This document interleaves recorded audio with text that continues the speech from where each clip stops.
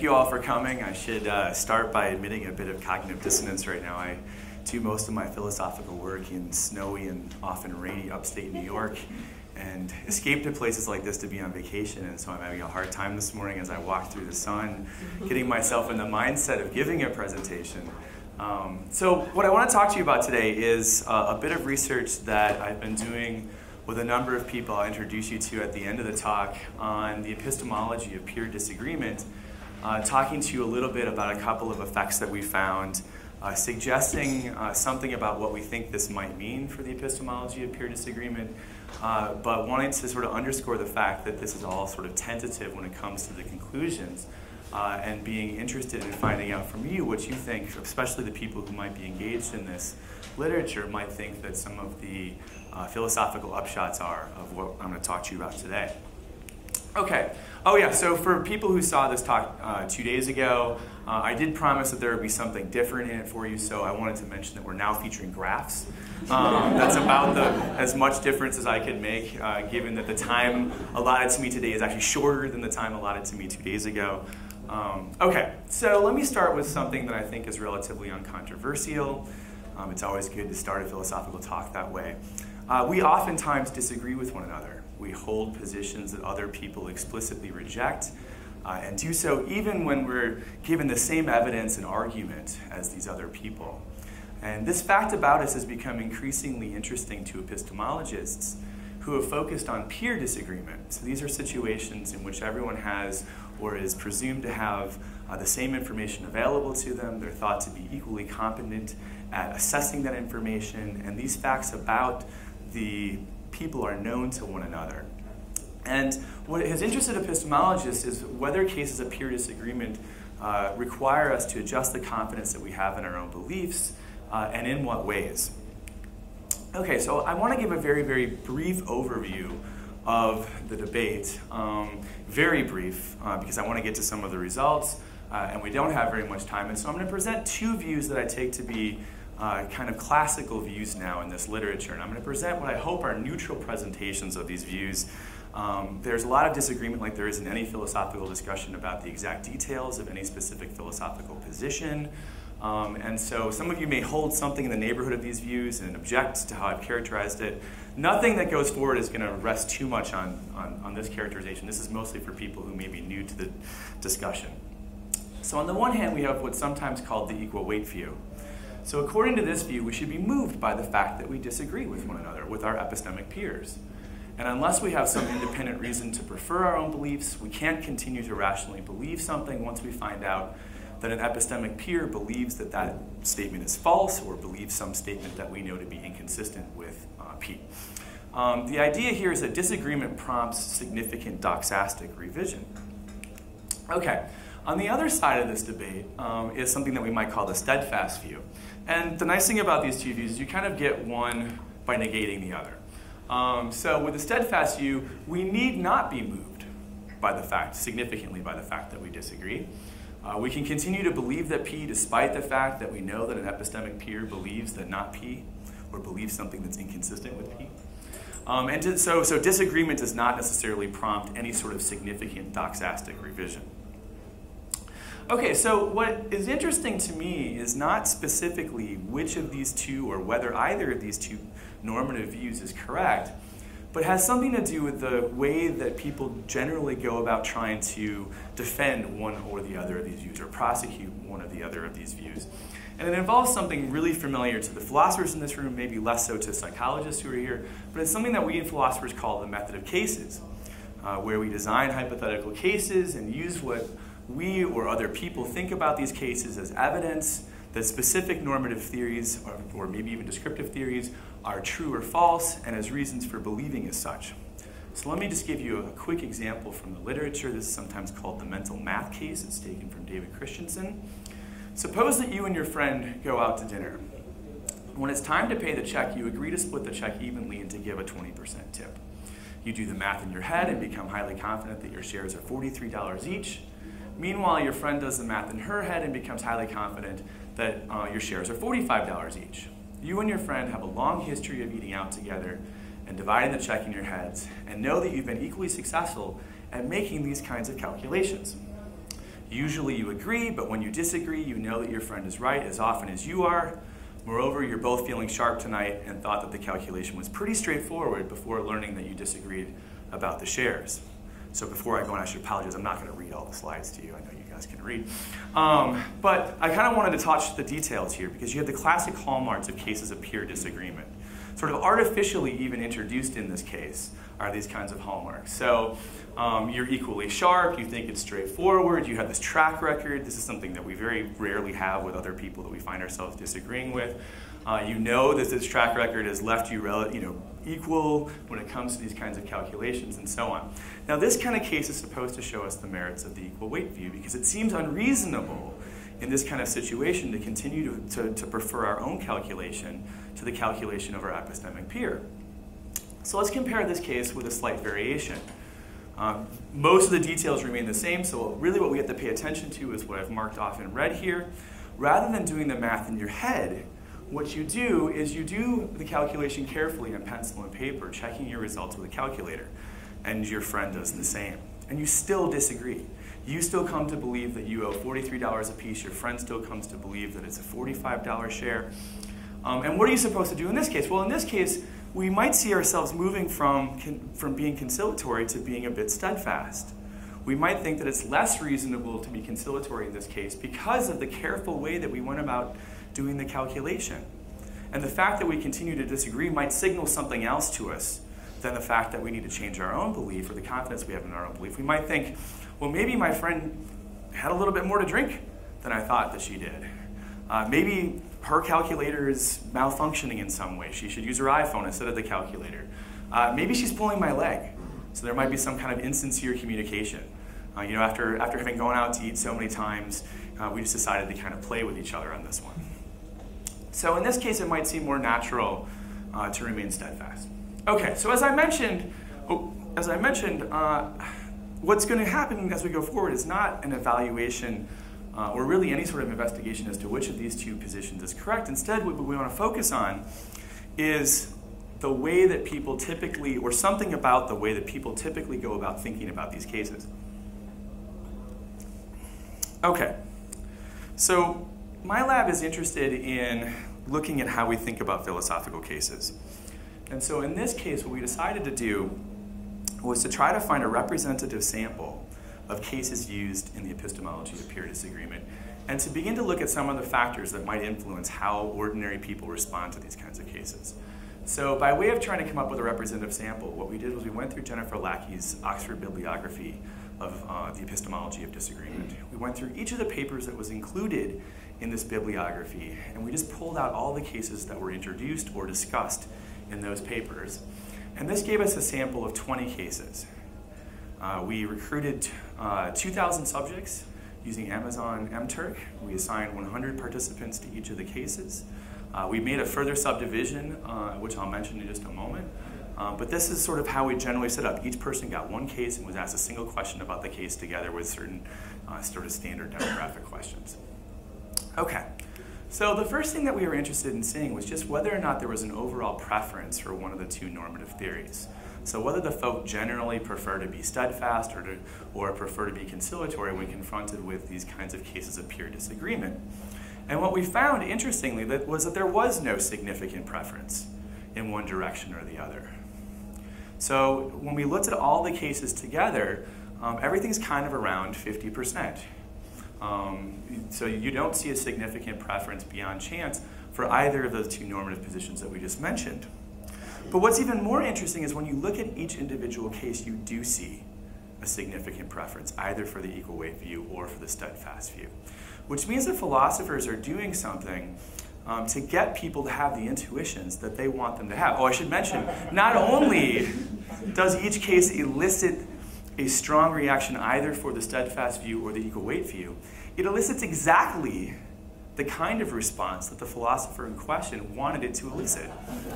Now, I can pause here. We can all kind of take a congratulatory pat on the back and say, yeah, this is why I spent 8 to 12 years in graduate school, was to learn how to construct cases that effectively get people to see what I want them to see. But for those of you who are familiar with early work in experimental philosophy, this should be somewhat surprising, because one of the things that we found in a lot of that early work was cases where philosophers were spectacularly bad at predicting how ordinary people were going to respond to the cases that they were using. So at least when it comes to the epistemology of disagreement, we have this going for us. We're doing a pretty good job of constructing cases, or at least getting people to see what we want to see from those cases. So the question becomes, how are we doing this? How are philosophers engaged in this debate, getting people to see what they want them to see? So we went back into the papers, and we looked at a variety of factors, two of which I'm going to talk about today. One is we looked at the questions that typically accompany these cases. So these cases aren't just presented and then moved on. The reader is usually invited to think about the case, and then is sort of either asked explicitly what this case would, like what their response is to this kind of case, or maybe the author suggests the kind of response that should be given. And so we were interested in what kind of question accompanied the case. And what we found were sort of two differences. One set of differences had to do with whether or not the question was presented in a scalar fashion, so was it open-ended and gradient, or was it presented as a kind of forced choice question? You're given one option or the other. Remain steadfast, give equal weight considerations to your friend's opinion. Or how much should you adjust the confidence in your own belief, where this could take any number of values. The other thing that we saw was that there was a difference in whether or not you were being asked just to think about your own belief as a result of this disagreement, or whether you were asked to make an explicit comparison between your belief and your friend's belief. And so we wanted to see whether or not these kinds of differences mattered, whether or not the endpoints would matter, so like what kind of question you're being asked, and whether or not how the question is being phrased, as a forced choice or an open-ended question, would matter. And what we find is that question type does matter. So we find that people are more likely to give steadfast responses when they're asked only to think about the confidence that they have in their own belief. And they're more likely to give equal weight responses when they're asked to make explicit comparative judgments about the relative value of their beliefs and their friends' beliefs. And we find this whether we're looking at it in terms of everything on a dichotomous scale, and we also find it if we're looking at things on a continuous scale. So it seems that it's not the way the question is phrased as either a forced choice question or as a scalar question, but what you're being asked to do in the question that makes a difference. If you're being asked to make a comparative evaluation, you tend to be more conciliatory. If you're being asked to make a singular confidence evaluation, you tend to be more steadfast. Okay. The next thing that struck us about these cases is that they have a wide variety of topics, and they're, the cases are not uniform across all the different papers, as you'd expect them not to be. And so what we decided to do is to look through the cases and see what features of the cases stood out to us, what features seemed salient to us. Where salience here was measured in terms of features that appear in some cases but not all cases. What we did was we went through individually, we wrote down which features were salient. So I did this with two collaborators. We figured out which ones were salient to us. We came up with lists longer than these five, but these five appeared on all of our lists. And so these are the ones that we decided to run with. You might find other salient features. I'd be interested in hearing about those. But these were the ones that we decided to move forward with. So the first has to do with perspective. I put person here because perspective couldn't fit into the oval. But basically the idea has to do with using perspective, voice, person, has to do with whether or not the vignette is written in the first, second, or third person. Of the 20 vignettes that we had, there was only one that was written in the third person. So we're going to primarily focus on first person vignettes and second person vignettes. And so we wanted to see was whether or not being asked what you should do would affect your response, as opposed to being asked what someone else should do. And in particular, this often was being asked what the narrator should do.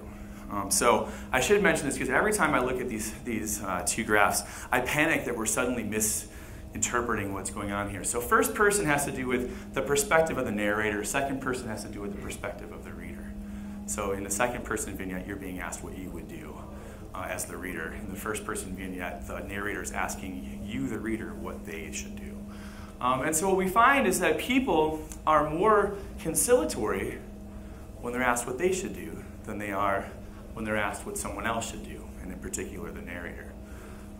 So it seems like we have different normative attitudes for ourselves than we do for other people. Oh, I should also mention I didn't throw up p-values. Unless I have mentioned otherwise, the p-values here are all below 0.001. And the effect sizes are all medium to large. Okay, so we find this whether we're looking at a comparative evaluation, or looking at a confidence evaluation. So here it doesn't matter what kind of question you're being asked in response to peer disagreement. Person matters regardless of what kind of question you're being asked. Okay, so the second thing we looked at was affect. So unless you've had recent bad experiences going out to dinner and having a friendship, a long-time friendship, break up because you couldn't agree on your split of a bill, Christensen's case probably didn't elicit any strong emotional response from you. But some of the cases that are used in this literature do elicit strong emotional responses. So one case that stands out has to do with a disagreement about the moral responsibility of a serial pedophile.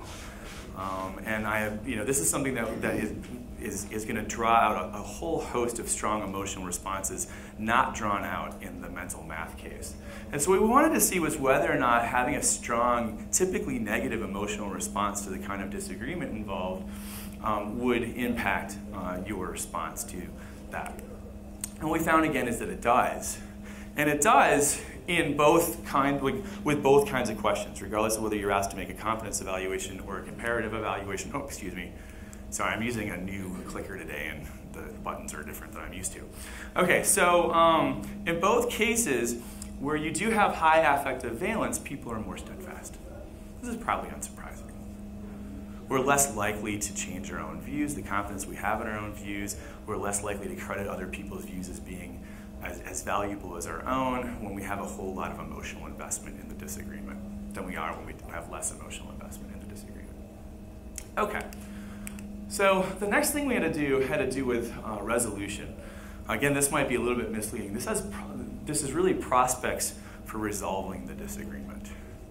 So some of the vignettes that are used in this literature present the disagreement as if there's a method or an instrument that could be used to resolve the disagreement that hasn't been used so far by the two people who are disagreeing with one another. So the mental math case, again, is a good example here. So I think all of us, if we found ourselves in a situation where we had made the calculation in our heads and found that we disagree with a friend, would just go and pull out our phones and do the calculation that way and hope that that would resolve the disagreement. So in some cases, it's left open in the vignette that there may be some way of resolving the disagreement that hasn't been appealed to so far. Whereas in some cases, this is explicitly closed off. So the thought is all of the available evidence, maybe all possible evidence relevant to the disagreement is on the table, has been carefully evaluated by both parties and so on. So there's no way of going beyond what's already available to resolve this disagreement. And so that's what you're looking at here. Does it matter whether we think that there's something we could do that we haven't already done? Now what we end up getting is a slightly more complicated picture here, and the same kind of complication is going to happen as we go forward, that we're now going to be getting an interaction effect. What's going to happen is that we're going to get an interaction between the kind of question that you're being asked and these factors of the case. So in the first, you remember I said there's no interaction. It doesn't matter what kind of question you're being asked. It doesn't matter if you're being asked to make a comparative evaluation or a confidence evaluation. It now is going to matter whether you're being asked to give a comparative evaluation or a confidence evaluation. I'm collapsing everything onto one slide here. What we did was we just translated the scales that we were using all into a scalar scale. Okay, so what you find now is there's no significant difference in these kind of situations, excuse me, actually there is a significant difference, but it's only at the P01 or 0.01 value, that you find that people are slightly more conciliatory when asked to make comparative evaluations, but they're also slightly more steadfast when asked to make confidence evaluations. So it seems like here, the prospects of resolution, when you find yourself in a situation where it doesn't seem like there's any way to resolve the disagreement, people who are asked just to evaluate the confidence they have in their own beliefs that actually drives up the confidence they have in their own beliefs, knowing that there's no prospect. But when they're asked to make a comparative judgment, it does drive down the likelihood that they're going to prefer their own belief to that of an epistemic peer. We also looked at perceptions of objectivity. So in some of the cases, the disagreement seems to be about matters of fact. In other cases, the disagreement seems to be about matters of judgment. And in some cases, we're kind of collapsing matters of judgment into cases where it's explicitly mentioned that more than one response may be reasonable, given the evidence that's currently available to the two parties. So we were wondering whether or not thinking in terms of objectivity might influence how people respond to these kinds of cases. Oops. And again, we find that it depends on what kind of question you're being asked. So here we actually have no significant difference when you're asked to make a comparative evaluation between cases where the disagreement is about a matter of fact or is about a matter of judgment. But you do find confidence evaluations change. And when it's a matter of judgment, disagreement drives up the confidence we have in our own beliefs. So if you're asked to evaluate the confidence you have in your own beliefs, again, the disagreement actually causes you to be more confident than you were before, in cases of judgment than in cases of fact. Okay. And then finally, we wanted to look at stakes. So there's been a lot of work recently about pragmatic encroachment in epistemology. This usually has to do with knowledge attribution, but we are wondering whether or not it has to do, we might find similar things when it comes to cases of how you should normatively respond to peer disagreement. And so it depends on what's at stake. So again, we might think of the mental math case. Not much is at stake. It's a $2 difference unless you're feeling particularly strapped. It probably doesn't matter which of the two of you is right. But there are other cases that have to do with very high stakes matters. So how much tensile strength is required in a bridge in order to, for that bridge to withstand certain kinds of vibrations caused by cars that are driving across it? A great deal matters that you get the answer to that question right. And so if you and an epistemic peer disagree about this, we might think this is a really high stakes case in comparison to the kind of case that Christensen is considering in the mental math case. And again, we find an interaction. So in this case, stakes does not seem to affect the confidence that you have in your own belief, which is interesting. So if you're asked to make an evaluation of how confident you are, knowing that a peer disagrees with you, it doesn't seem relevant whether or not you're dealing with a low stakes case or a high stakes case. It's kind of disturbing, I guess. But it does impact whether you're going to preference your own opinion. So people who are asked to compare the, or to evaluate the comparative merits of their own belief and their friend's belief are less likely to remain steadfast to their own belief in high stakes cases than in low stakes cases. Okay, so what does this all mean? Well, for those of you who have a certain view of experimental philosophy and who don't know me particularly well, you might be expecting at this point that I'm going to flame out about what this means is that we shouldn't use the method of cases anymore, and philosophers have been going out with the business of doing philosophy all wrong, and we now need to replace the method of cases with something more scientific. But I'm not that kind of experimental philosopher. I don't know that any of us are that kind of experimental philosopher. Remember that what I said experimental philosophers are really interested in doing is just thinking about how people think about philosophical questions. And so what I want to suggest in the time that I have remaining, or just a portion of that time, because I really want to give you guys time to talk, is that I think it has something to do with the norms that we derive in response to cases of peer disagreement. And this is the really tentative part of the talk. I'm pretty confident with the results that we have so far, although I'd be interested in any questions people have or suggestions about ways that we might sort of confirm or test differently what we are looking at. But I think actually one of the upshots of this, now I have a particular view of what kind of normative implications can be and should be derived from descriptive claims about how people think. And that has to do with a probably idiosyncratic view about the nature of philosophical truth that's not shared by a lot of people in this room. But I tend to think that when you find out that people think in a certain way, this should have a significant and profound impact on what kind of normative conclusions you want to draw in a given discipline or a different area of philosophy. So I think one thing that this suggests is the need for a rather fine-grained normative account of peer disagreement. one that takes into account differences between evaluations of confidence and evaluations of comparative status. Now this is a tricky one, and I imagine some of you have picked up on a potential problem with this, but I'm going to leave that for Q&A. If you guys want me to point it out, I will, but I think it seems that most times I give this talk, people have picked up on it, so I'll let you guys ask about that. The second thing is I think that we need a normative theory that takes into account the content of the disagreement and owns up to the idea that we're not going to get a one-size-fits-all theory of peer disagreement. Instead, what we're going to have or need is an account of peer disagreement that allows it to be the case that what's reasonable in certain cases of peer disagreement may be unreasonable when matters of the disagreement itself change. Okay. So that's what I wanted to talk to you about this morning. I want to thank, oh man, everybody got pixelated this time. Last time it was just Chad So anyways, this is Diana Betts. She's a colleague of mine in psychology at Siena College. This is John Waterman, who teaches at Colby College. Chad Gonnerman, who teaches at the University of Southern Indiana. And Andrew Higgins, who's at the University of Illinois, graduate student at the University of Illinois. We'd like to thank the Templeton Foundation and the Thrive Center, and also the Center for Philosophy of Science at the University of Pittsburgh for support. And thank you.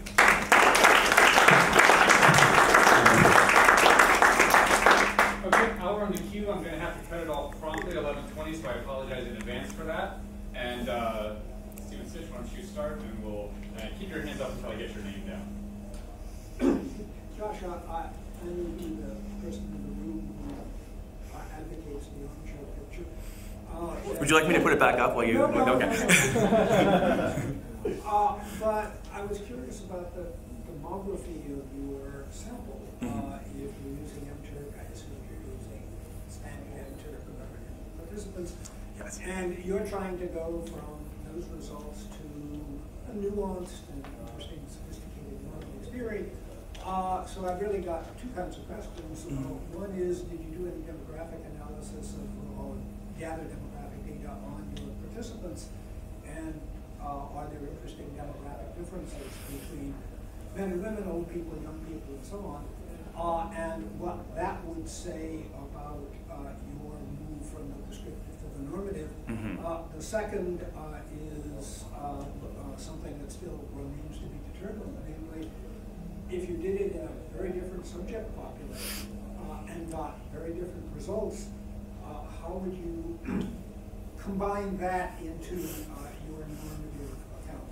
Yeah, okay, so thank you. So we did collect demographic information. So we collected information about gender, ethnic background, educational level, political orientation, age, and yeah, I think that might have been it.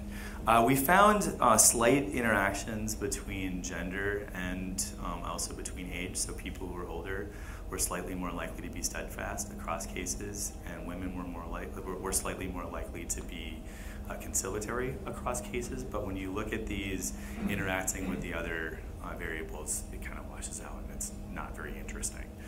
In terms of looking at it cross-culturally, with kind of where I took the second part of the question leading. This is actually something that we're interested in investigating, and we're in the process of beginning to translate the cases. So you have to do two things. One is you have to just find a good translation and a good population. But the other is you have to make sure that when you translate the cases that they still remain ecologically valid. So some of the cases are just involving things that just don't resonate for certain populations. So we do have, and which we've been using for other studies, in my lab, we do have access to Chinese subjects, and we also have access to Indian subjects, and so we're in the process of getting these translated, and hopefully in the next couple of months we'll have some results that we can talk about. Now, if it turns out that we do find that there's a significant cross-cultural difference in how groups of people respond to these kinds of cases, I think you're right. That's not going to fit as nicely into the new positive picture that I'm trying to draw here. I should also mention, I didn't talk about today, but I talked about a couple of days ago, we have some results involving other kinds of personal difference or individual differences. So we looked at things like the interaction between different kinds of personality dispositions, like need for cognition, need for cognitive closure, perspective taking, political orientation, as I mentioned. We do find that those do influence how people respond to the cases. That doesn't fit as nicely into this picture, because then you do have a significant worry about the tracking of maybe irrelevant features.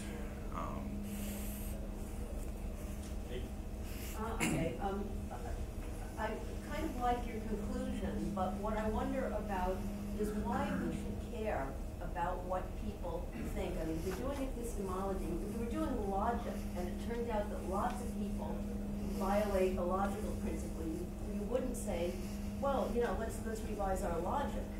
You'd say, a lot of people make logical mistakes. So, you know, if we want to know what you should think about peer disagreement, what's the relevance of the data of what ordinary folk think about this? Because it could very well be that ordinary folk are not particularly good at it in exactly the same way as ordinary folk aren't all that great at modus tollens. Not just ordinary folk when it comes to modus tollens. Okay, so I want to set aside the potential disanalogy between looking at what ordinary people think about philosophical cases and looking at what ordinary people think about sort of cases involving the rules of mathematical logic.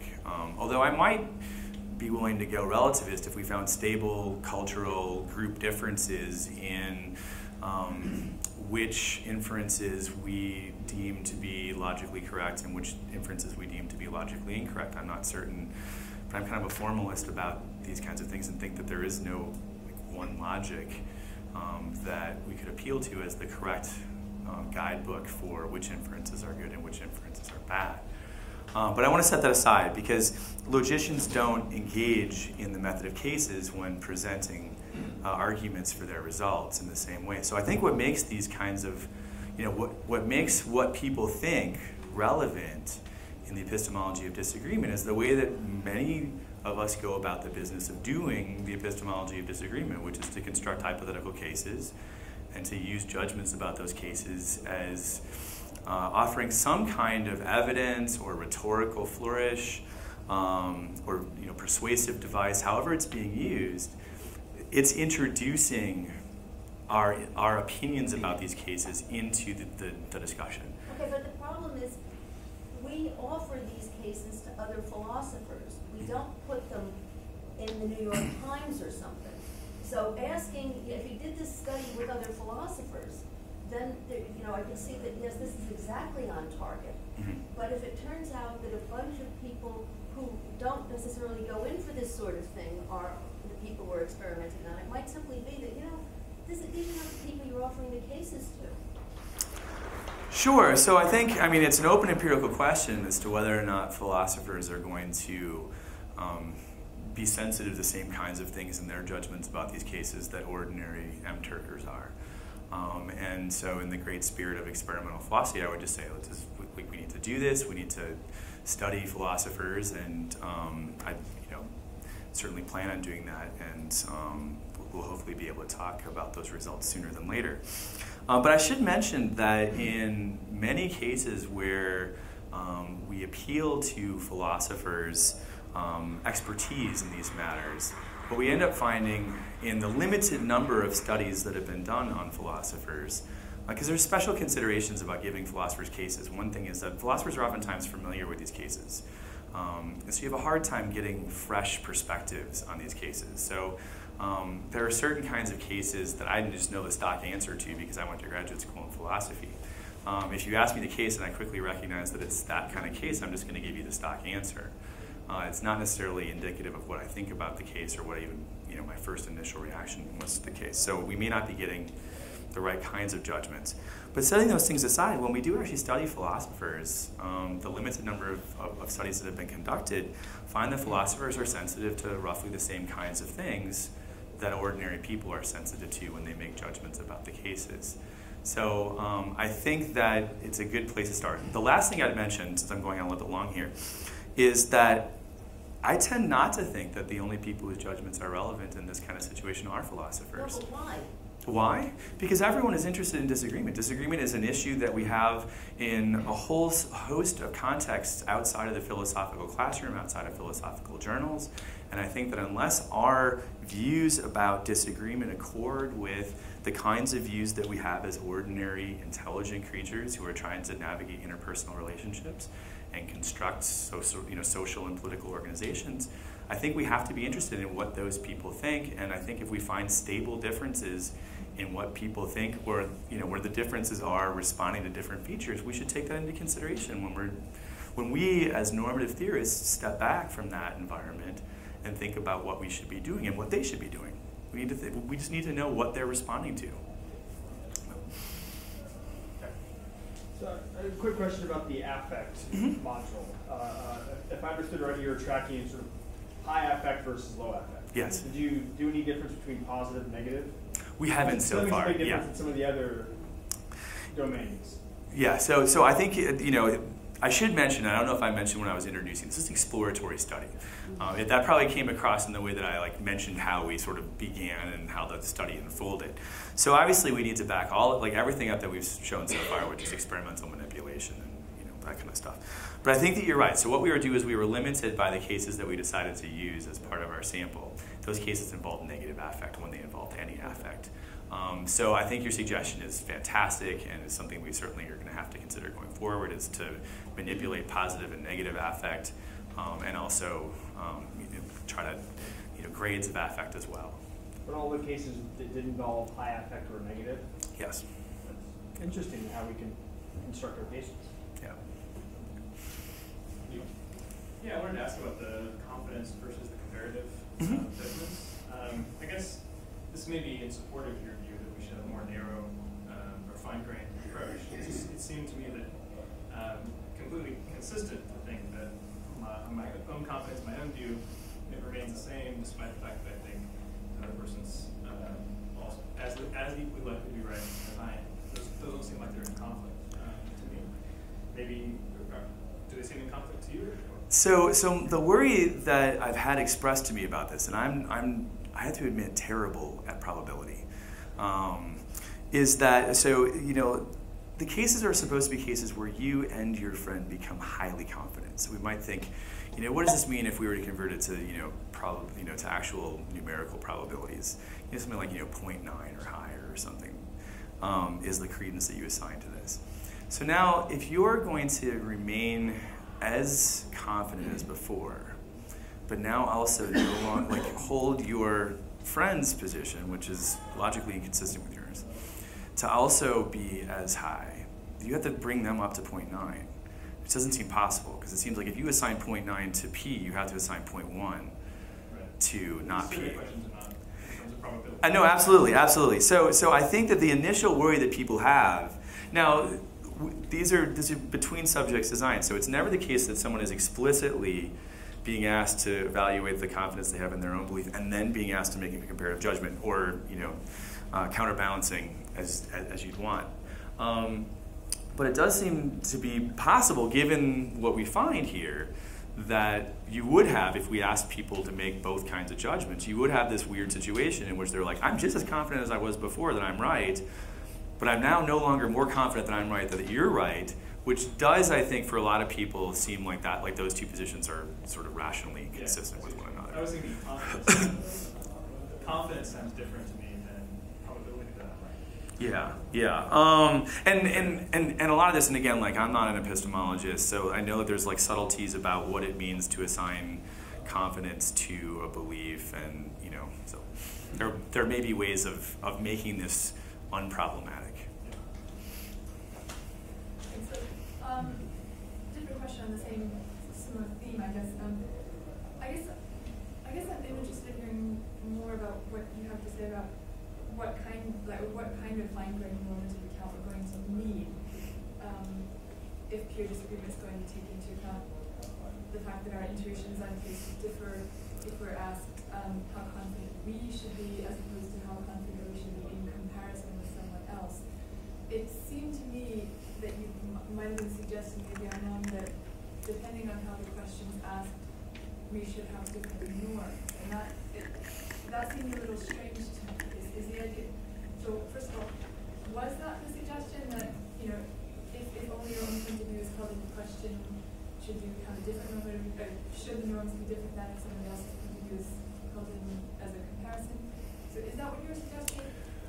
And then second, if that is what you're suggesting, you might make sense of it in the following way.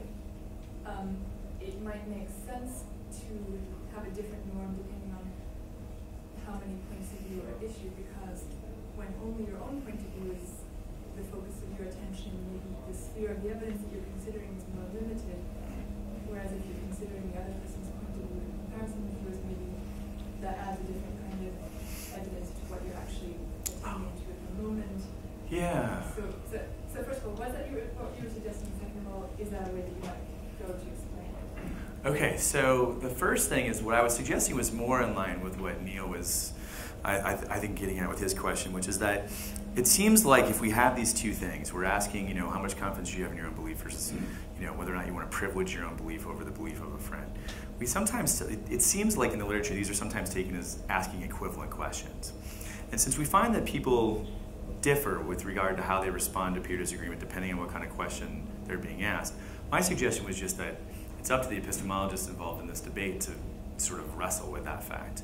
One way of doing it might be to figure out some other way of understanding confidence that doesn't make it the case that you run into this basic logical problem with probability that you can't have probability more than one for any two, you know, for any P and not P, or P or not P. What your suggestion was, though, I think is equally fascinating, which is this idea that what you're being asked to do there changes the total evidence that you're considering psychologically at any given moment. And I think that's a terrific suggestion and possibility, and one that we would just have to begin to find a way to experimentally manipulate and test to see if that's what's going on. So yeah, thank you. Yeah, so one point I wasn't clear on was earlier, and it had to do with the perspective of the person thing, and whether it was first second or first second. It felt to me like surely there was something weird. And so I was wondering, did you have any hypotheses about the kind of cognitive processes that would respond to different responses? Yeah, I share your view that there's something probably weird going on there, which also might, you know, raise some flags about the positive. You know, maybe this does suggest that there's something worrisome about the way we go about doing this. I guess my pet hypothesis right now is that there's something involved in the way that the subject wants to appear to us. And this is that subjects want to appear to be a bit more conciliatory than they otherwise might be. So you might think that what's happening is that people are suggesting that when they're being asked what they would do, that they say they're going to be conciliatory. But when they're asked or what they should do, but when they're asked what other people should do, they're more steadfast. And we might think, well, maybe what's going on is when we ask them what someone else would do, we're getting a more accurate depiction of their normative views than when we're asking them what they would do, in which case you're getting this performance variable. So on that same note, I wanted to know, in your MTurk study, was it just the U.S. population or anybody who could speak English? We restricted this to U.S. population. So do you think that it's because of the political climate that we currently have, where we have a lot of controversial topics, and people are more resistant to saying exactly how they feel because they don't want to infringe on somebody else's belief that affected the first person, second person storyline? It's an interesting question. It hadn't occurred to me that something about the American, something about U.S. culture would necessarily be influencing this. But of course, that's kind of in the background of one of the reasons why we wanted to do cross-cultural studies as well. But one of the interesting things that I take from your suggestion is that we might extend the MTurk population. So our way of doing the cross-cultural studies has been to translate into Mandarin and to use Zhubaji, which is basically the Chinese version of MTurk, and try to come up with ecologically valid correlates to the cases that we're using here, and then translate it into Hindi and give it to Indian subjects. But we could also just sort of turn off the restriction to U.S. subjects in MTurk and see if tracking nationality might change the difference even amongst native English speakers. So maybe we'd find that Canadians have far different responses to these kinds of questions than do Americans or something. It's a good suggestion. We're out of time, so